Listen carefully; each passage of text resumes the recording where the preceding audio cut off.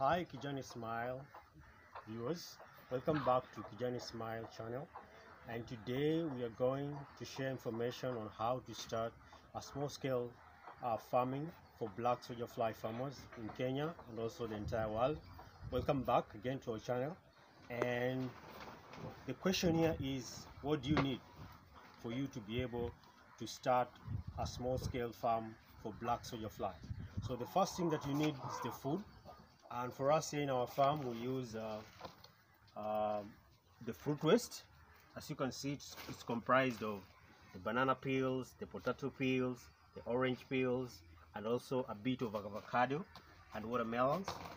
And you'll also need the drums whereby you can store your waste, and you can also use this drum for fermenting before you feed it to your black soldier fly.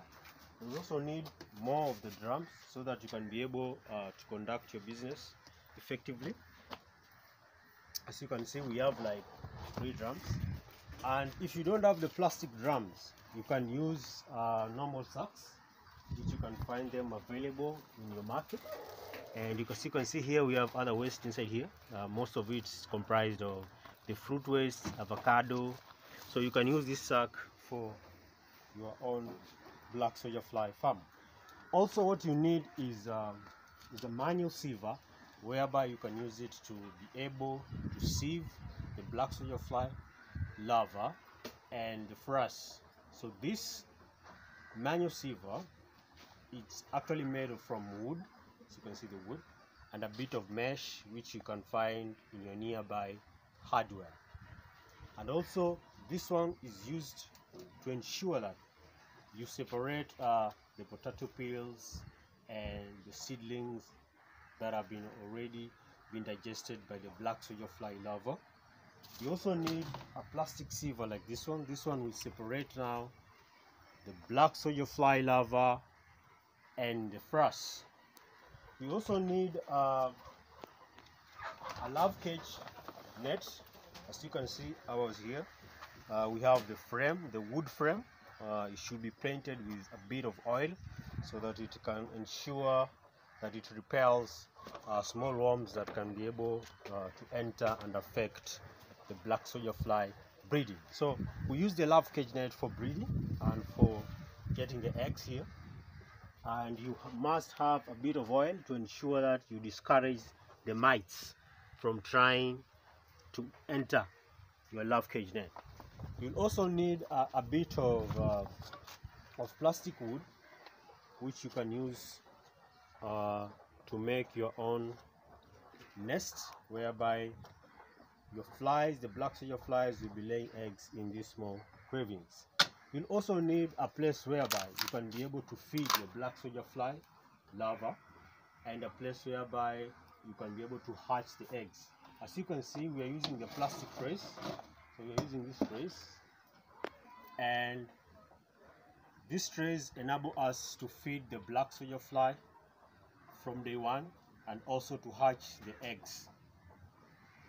Also, today we are going to share on how we are going to separate the black soldier fly larva and the frass and all this waste, as you can see it over here.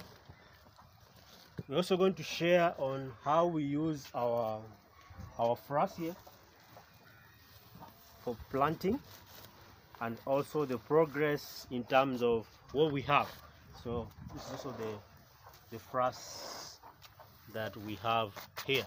So when you're going to do your seeding, you take your crates, your plastic crates like this one, and when you take your plastic crates like this one, you'll take your sievers, and when you take your sievers, you place them over here, and then you're going to take the larva and all the stuff here to be able to separate them from the fruit waste. So as you can see, this is what we have. And when you come here, you can see that we have the black soldier fly, some of them which are dormant, and you're going to separate them today also, so that they can be taken to the love cage net and then they convert themselves into flies, and then we get the eggs from there. So we're also going to need another plastic crate to ensure that we are able to sieve the black soldier fly effectively. So we are going to also put this here, over here, and as you can see,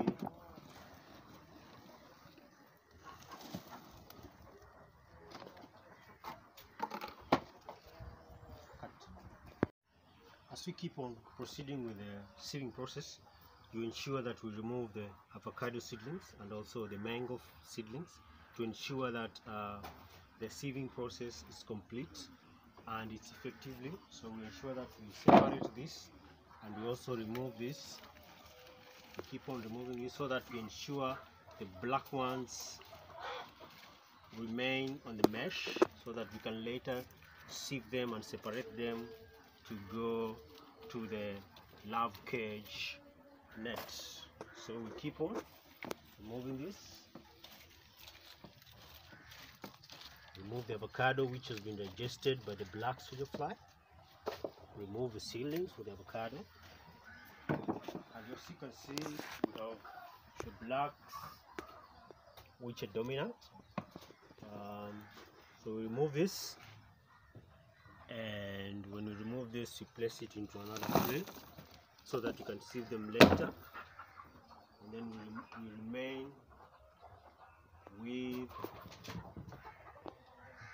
the frass, which is the biofertilizer which can be used for planting. It's actually organic fertilizer. And then we remove also these other ones also. Ensure we do the same process as we had done earlier. We keep on sieving. Mix up the three of them. As you can see, we have some larvae in here, and this is the first process of sieving the larva from the avocado seedlings and the mango seedlings and the other fruit waste. So as you can see the frass, some people think that we have added soil here. No, this is not soil. This is part of the fecal matter of the black soldier fly and also part of the remains of the fruit waste which was consumed by the black soldier fly. And this one is a dried black soldier fly frass which we use for planting. We used some to plant the eggplant and also the pawpaw, and we're going to show you. So this is the eggplant. As you can see, the progress is actually good, and we're going to have a fruit here which is really nice. So we use the black soldier fly frass for this, and we also have nice fruits here for the pawpaw, very good looking, and we have a bit of tomatoes here and a bit of other plants here. So that's how we use the black soldier fly frass for planting or for plants. And we are going to show you how we separate the frass from the black soldier fly larva. And this is what we do now. In the last process, this is what we do. This is the second stage of sieving.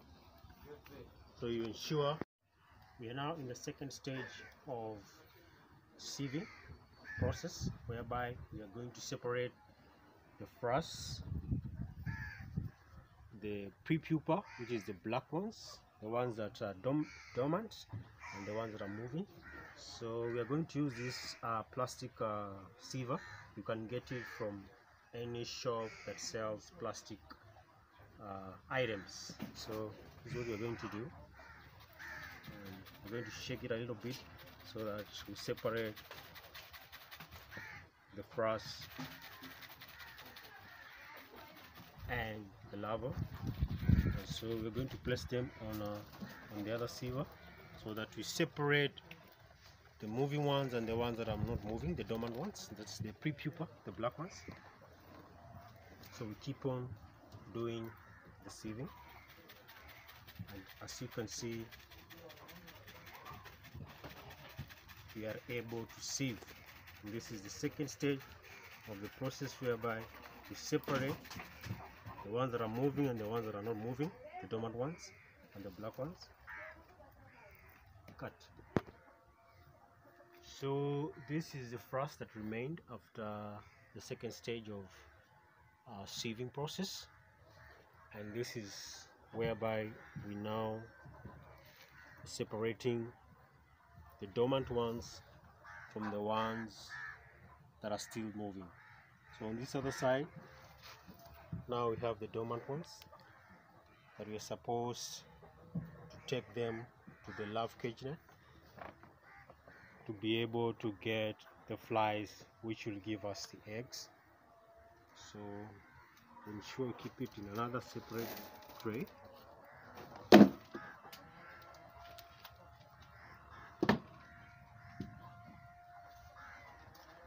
Keep on doing that.